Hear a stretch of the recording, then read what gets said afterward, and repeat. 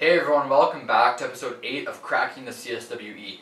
In this video, we're going to be looking at cutting with surfaces, which is a great tool in Solidworks for making some really complex and intricate part geometry.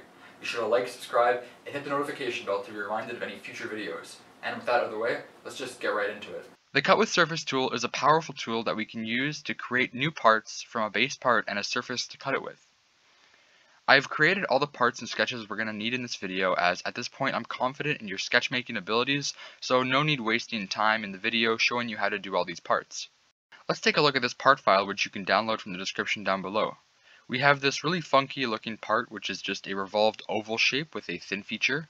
Then we have this sketch, which is a shape that we want of the part to be remaining.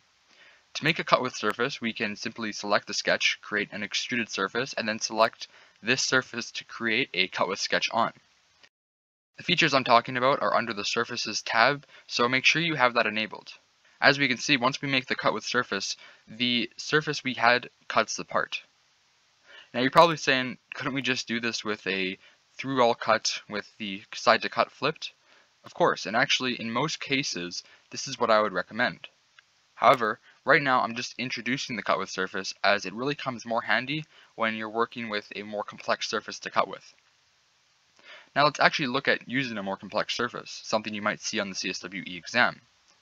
We can use the rollback bar or just delete the features we have made, and then just insert a new part file into this part.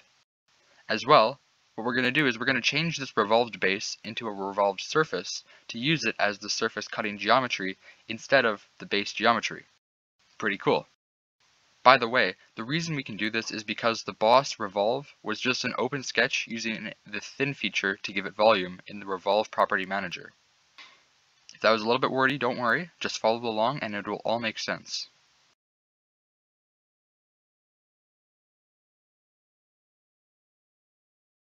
First, we can go to Insert, click Part, and then insert the part that we have in the downloads.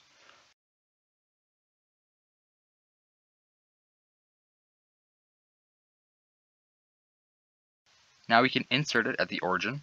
If we ever had to move the part, we can use the number boxes for any change in any degree of freedom. Then we can go ahead and do the same thing with the cut with surface, selecting the surface we just created from our old revolved boss. We can switch the side to cut if need be, and voila, our part is created. Pretty cool. For the CSWE, all you need to know is the functionality of this feature, but in your own designs you can now combine this knowledge with fundamental design and CAD principles to make some really cool geometry. Again, if you haven't already, please subscribe and like the video. It helps me know I'm making educational content that is of value. Thank you so much for watching episode 8 of Cracking the CSWE.